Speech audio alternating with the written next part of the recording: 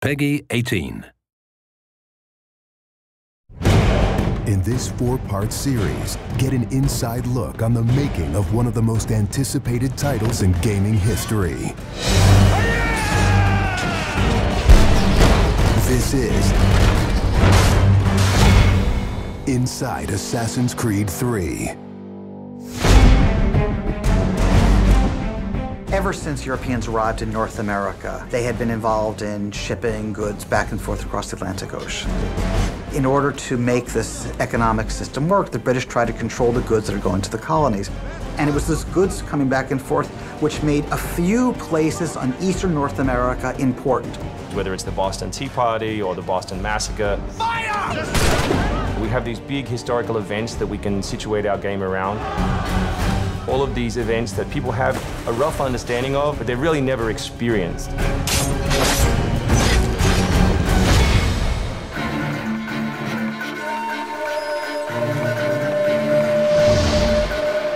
We had to go back and get our historian to find us accurate maps from the era of what Boston and New York looked like. These are actual replicas of the cities. If you're familiar with those cities, you should have that sort of eerie feeling of finding familiar sights. We really wanted to push the animations and just make it look like it's a real living world. As you walk through the crowd, you'll also see animals in the streets. They would have a pig, they just clip his ear in a certain way, and they'd let him go in the street. And then he'd eat garbage, and then when it was time to eat the pig, you'd go and find your pig, and you'd slaughter it and eat your pig. We've got a lot of new ingredients that just bring a new, fresh feeling to the gameplay inside of the cities.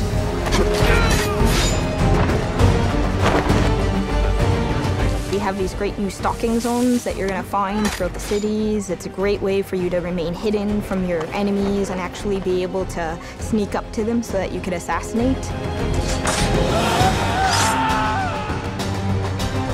We've got this amazing dynamic weather system in, so we can see not just the time of day passing, but also going in and seeing the same environments, not just in the summer, but in the winter as well. Even though it's a much more condensed area in the city, you actually have to be more careful. There will be carts moving past, so as you're running along the buildings, escaping some snipers, you'll be able to just dive off into a hay cart that's driving past. You'll be able to jump out of that, free run quickly through the streets, through a building, and jump out the other side. See people inside freaking out as you run past through their kitchen.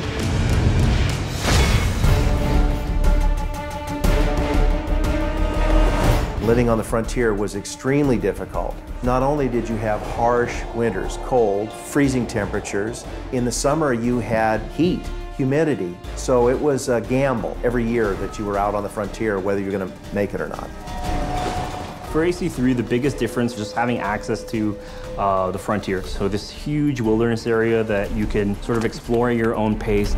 It's a forest, the navigation in a very new environment, in a very organic environment as well. In the frontier, you'll be able to navigate through deep snow, but also snow does impact your gameplay. It will slow down you as well as your enemies. Once we decided that we were going to build the frontier, we realized obviously we need to populate that area. So animals became a very big deal. We have over 24 different species of animals in the game. There's an entire hunting loop that you can engage in. Whenever you're building elements such as animals, you're halfway trying to be real and halfway trying to fulfill that fantasy of what people expect.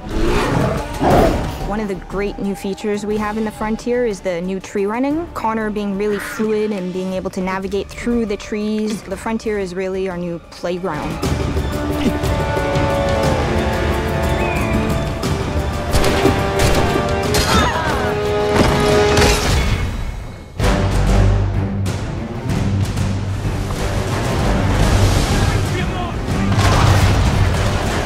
This war at sea was truly a global war and involved not only the British, but the French and the Spanish and the Dutch.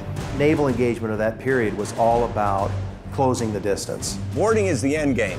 You've got to be able to close with the enemy, get alongside, then get on board to steal his ship. You want to take that ship intact if you can, because that's where you get your prize. The prize is whatever is on that ship that you want. Naval warfare was absolutely decisive to success in the American Revolution. Commerce comes by sea, at the same time invaders come by sea. You control the sea and you control the conflict. It's a huge part of the historical period. The Revolution is won pretty much at Yorktown by a blockade of ships. You know, we can't ignore this part of the history. This is critical. This is something that we have to do. We started a whole team up just to specifically focus on the naval experience.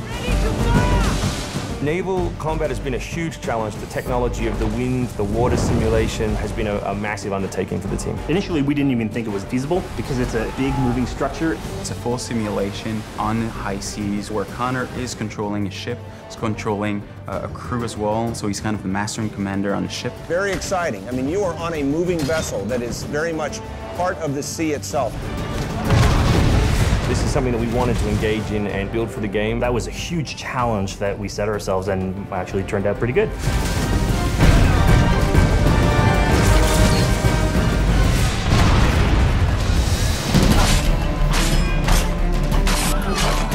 If you haven't played any Assassin's Creed games before, we really think this is a great point to get on board. It is a new story, it is a new character. This team is full of people who love making Assassin's Creed, who are delivering just an astoundingly polished and fun experience. As a creator, nothing gets better. To be frank, it just looks great. Seeing all of this coming together at the end, it's amazing. For new fans, really, this is about as good as it gets. It's by far the biggest and best Assassins yet.